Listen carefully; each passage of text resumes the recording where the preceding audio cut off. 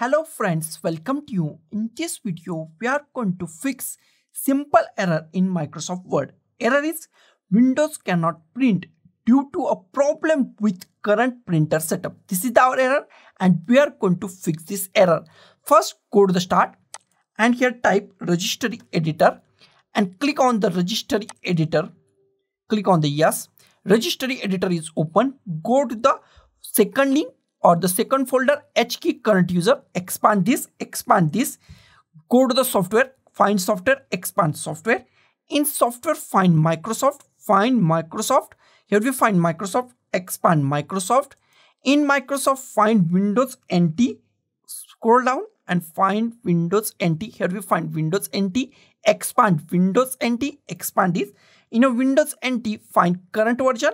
In current version, expand current version. In current version, we find Windows.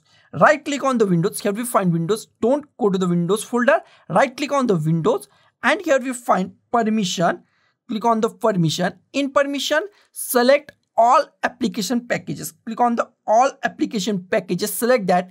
Click on allow. If it's something like this, click on allow. Click on the apply. Click on the OK. This is the first option. Second is the right click on the Windows once again.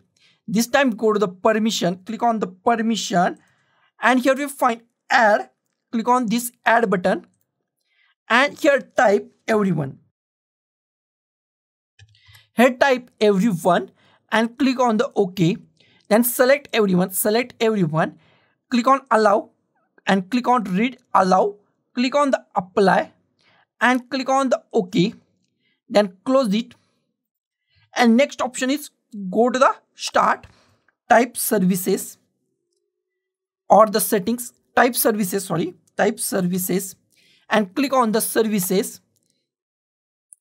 Here we find our all services and center it. In services, find the print spooler, Here we find print spooler. If it's running and automatic, stop it.